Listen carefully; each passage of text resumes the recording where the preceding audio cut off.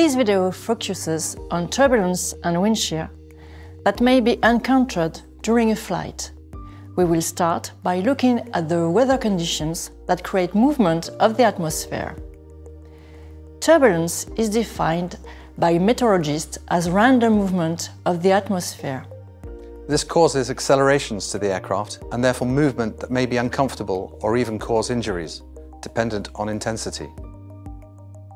We recall 4 different levels of severity for turbulence. Light turbulence is the least severe, with slight, erratic changes in altitude and/or attitude. Moderate turbulence is similar to light turbulence, but of greater intensity. Variations in speed as well as attitude and altitude may occur, but the aircraft remains in control at all time. Severe turbulence is characterized by large, abrupt changes in attitude and altitude with large variations in airspeed. There may be brief periods where effective control of the aircraft is challenging. Loose objects might move around in the cabin. Extreme turbulence is capable of causing structural damage and may also result in the loss of control of the aircraft. Mathematically, we define wind shear as the wind vector difference between 2 points along a short trajectory. Let's take an example.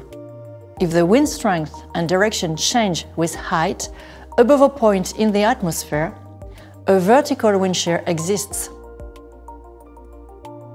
For cruise, wind shear can correspond to a rapid change of indicated airspeed of the aircraft. This is equally true for heavy aircraft as for smaller airliners or even light aircraft.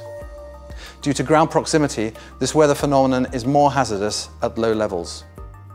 The atmosphere moves horizontally as well as vertically, and we know that the 3 principal causes of wind shear are turbulence linked to the dynamic atmosphere, for example, jets, fronts, and clear air turbulence.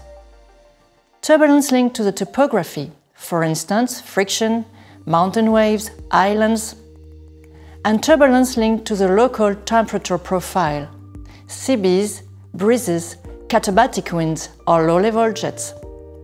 Let's have a look on these 3 mechanisms in more details. Firstly, turbulence linked to the dynamic atmosphere. High and low pressures around the world create flows of air, producing winds of different direction and intensity. These air movements cause jet streams, atmospheric disturbances, and fronts, which are generators of wind shear and turbulence.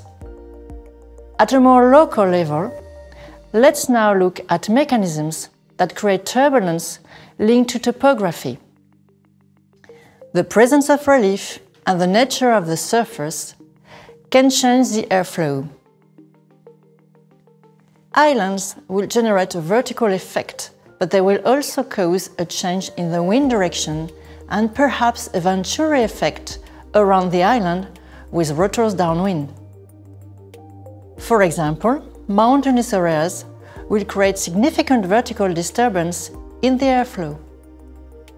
At the scale of an aircraft, trees, buildings, or other obstacles will generate local mechanical turbulence in the lower levels, close to the ground. Moderate wind causes turbulence downwind of the airport structures, which can modify the wind direction at very low heights during approach. To continue, let's understand the turbulence linked to the local vertical temperature profile. The difference in nature between surfaces, such as sea and land, forest and bare ground, tarmac and grass, changes the absorption of the sun's energy at the surface. Some surfaces will absorb more energy, while others will reflect it. The energy loss at night is different depending on the nature of the surface. These local temperature differences can create variation of vertical air movement. So let's explore their contribution to a turbulence atmosphere. During the day, for example, the particles of air in contact with a warm surface become less dense and rise. The pressure reduces as the air rises, and a convection flow is formed toward this local low pressure.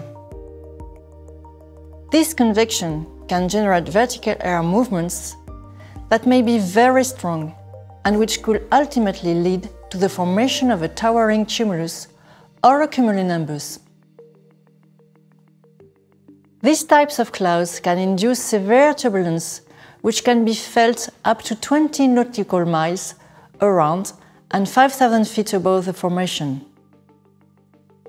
They may create phenomena such as downdraft, microbursts, and gust fronts, which cause severe wind shear and turbulence, which can be particularly hazardous at lower altitudes.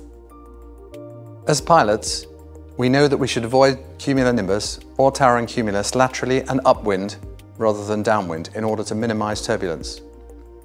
In addition, we should remain vigilant at lower altitudes, as a downburst can severely impact the aircraft trajectory and performance.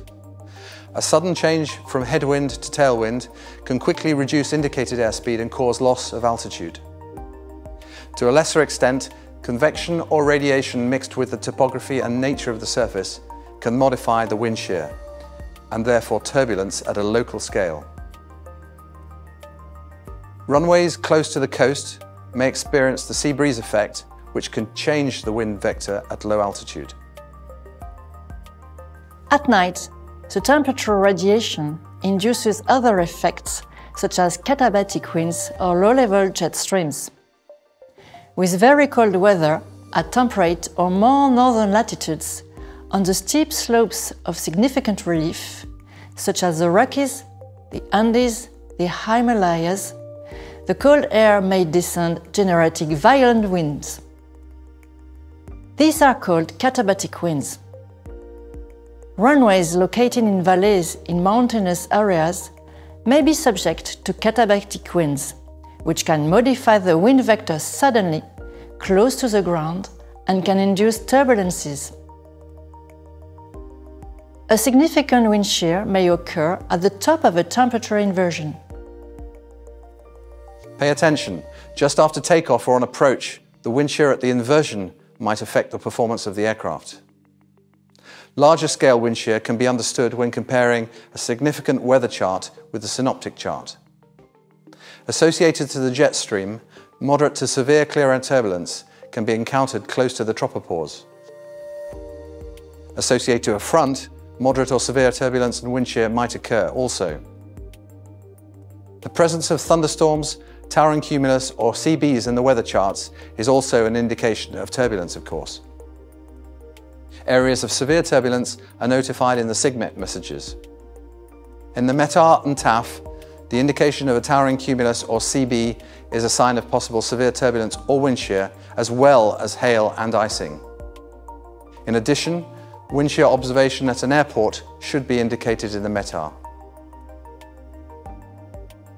Turbulence and wind shear are due to airflow modifications coming from the dynamic atmosphere, the topography, and the local temperature profile.